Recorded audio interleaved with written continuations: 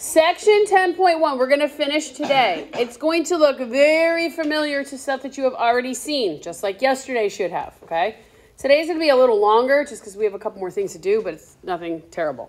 We're going to write the standard equation of a sphere, right? Let's think about the shape of a sphere. What does it look like? Like Earth, okay? It's like a ball, right?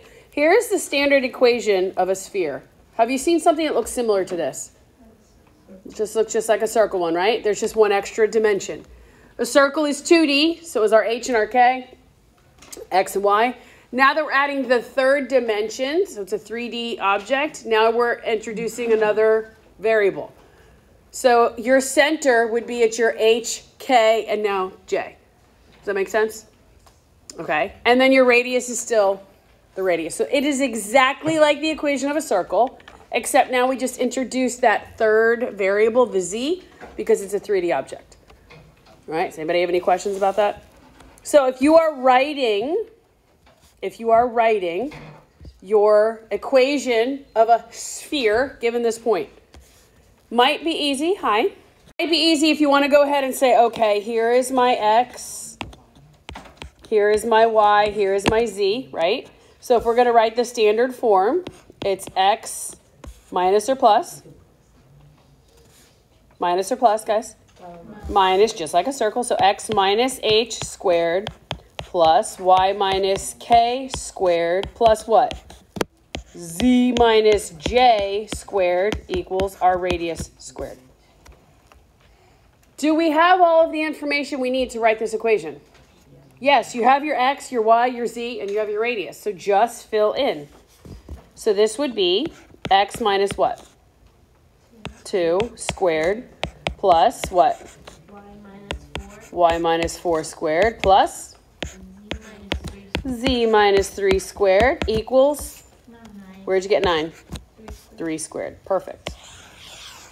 If any of those values, your x, y, and your z, if they were negative when you put it into the formula, what would the sign be? Positive. Good. Two negatives give you positive. Does anyone have any questions about that? No? Good deal. Good deal. All right. So God bless you. That's what our sphere was like. All right. Couple more examples. We have 3 more examples. So the first, 3 or 2? Just 2. Just kidding. I think I duplicated a slide. So we're not going to do the same example twice. My apologies.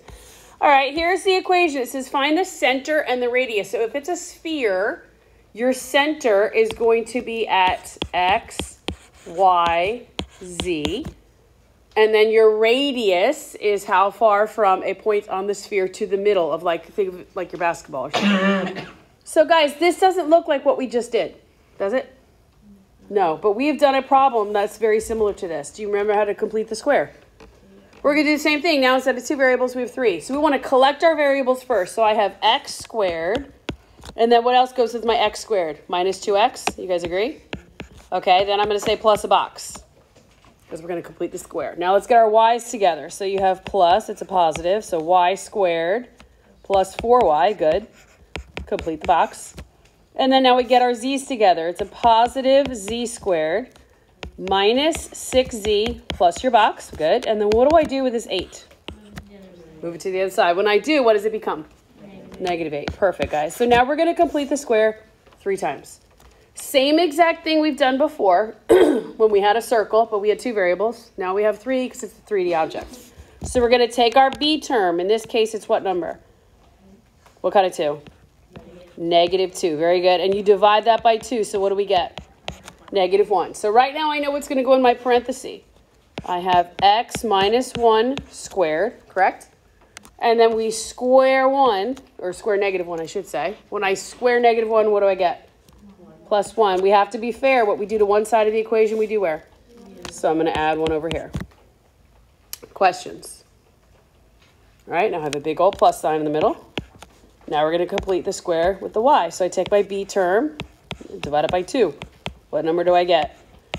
Positive 2, right? So what goes right here in my, what does my parentheses say? X plus 2 squared. Perfect. Yep, I don't know why I put an X. Thank you. God bless. So y plus 2. Now I'm going to square 2. What is 2 squared? So I'm going to add 4 here. What you do to one side, you do to the other. Perfect. Now I have a big old plus sign, and we're going to do the same thing, but with our z. So I'm going to take my b term, which is -6, and divide it by 2. What do I get? -3. So my parenthesis is z minus 3 squared. Now when we square -3, what do we get? 9. So I'm going to add 9 to both sides. Perfect, guys. Whoops. Let's add. What's -8 plus 1? -7 plus 4. -3 plus 9 equals 6. So now, are we in standard form of a sphere? What is your center of your sphere? 1, comma, -2, comma, +3. Agreed. That's your center. Remember, when we take our values out, you change the signs. And then what is our radius? What is your radius? It's the square root of 6. Does that break down? No. So we just leave it. It's the square root. Remember, that's r squared. If it was 12, it'd be square root of 12. You break it down. What if it it doesn't have a plus or minus something y? Because it's +4y. What if it didn't have that? Then it wouldn't be like that, because then you wouldn't be able to complete the square. Or you can count it as 0. Okay. So then it would just be 0. Right? Yeah. So plus or minus. All right, questions. All right, now we're going to do this last example, okay? And it says finding the trace of a surface. This explains to you what you're finding in this case. All right, it says if you're finding the surface in space, finding the intersection of a surface within one of the 3 coordinate planes, x, y, and z, helps you visualize the surface. The intersection is called the trace of the surface. When it asks you to find the trace, it will denote what plane it wants, whether it's the x, y, whether it's the y, z, whatever. What you guys need to understand, if you're looking at a picture, the trace, look, it's just kind of like the circle that's at the top or the bottom. It's around the center. How you find that? Well, first of all, look at what they're asking you for. They want the trace of what? X, Y. What is not included in that z? Whatever is not included, you set equal to 0. So I'm going to say this. Not included, set equal to 0. And you'll see what I mean by that. If they ask for the trace and the YZ trace, what would you set equal to 0? X. If they say for the XZ trace, what would you set equal to 0? Y. So watch what I mean by that. They're asking for the XY. So I'm going to take this. I'm going to say, okay, x minus 3 squared plus y minus 2 squared plus what? 0 plus 4 squared equals 5 squared, which is 25. So now you're going to simplify. When I simplify this, I can't do anything with x minus 3 squared. I'm just going to leave it. I can't do anything with y minus 2 squared. I'm just going to leave it. Can I simplify 0 plus 4 squared? What is it? 4 squared, which is 16 equals 25. Can I simplify this a little more? What could I do? I could subtract the 16, could I not? So I have x minus 3 squared, not equals, plus y minus 2 squared equals what? 9. Now, one more thing to write your trace of the whatever plane they're asking you for in its most simplest form. How did they write 25 in the original as 5 squared? So how could you rewrite this? Yep. X minus 3 squared plus y minus 2 squared equals, what's another way to write 9?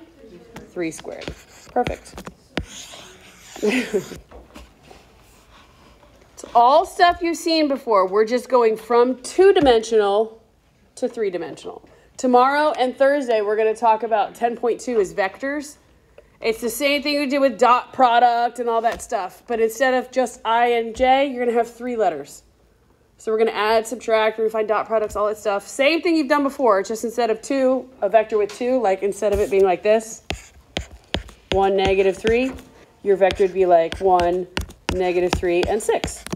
And if you were adding it to another one, right, 2, -4, and 5. If you were adding these, what would you add together? 1 and what? Which would give you 3. -3 and -4 would give you, and then 6 and 5 would give you, oh my gosh, easy, right? All right, that is it. Hold on a sec. You guys have a web assign. Get working on it. You can work together, that's fine. But get this done. Get it done and submitted, please. And then we'll start on 10.2 tomorrow.